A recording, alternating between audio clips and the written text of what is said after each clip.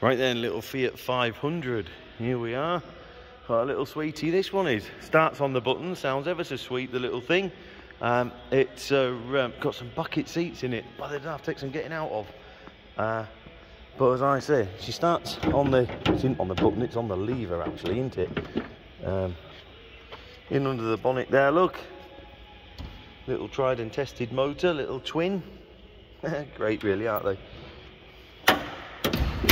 What a great quirky little thing. The bumper wants a bit of wire wool and T-cut on, look, and you'll salvage it for a little while. I don't know what the tape's hiding, must be hiding a bit of something on the door there. Bucket seats, look, when you're in, not too bad at all. But yeah, they're a bit awkward to get in and out of, or out. Then again, obviously, I'm not really built for them, am I? 39,000, I want to say miles, but anyway, we'll just say 89, sorry, I beg your pardon, 89,000 kilometres in there. Obviously, the old top opens up, as we know. There she be. There you go, look. Open the top, got your sunroof. It comes with a car cover in the back there, look.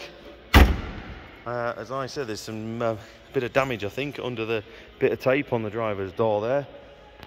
That aside, she's a great little car. So, there's your numbers there, look. Do your bit of homework. And as I say, she starts on the lever and sounds real sweet, the little thing. So pop down, pop along, have a little look. Thank you.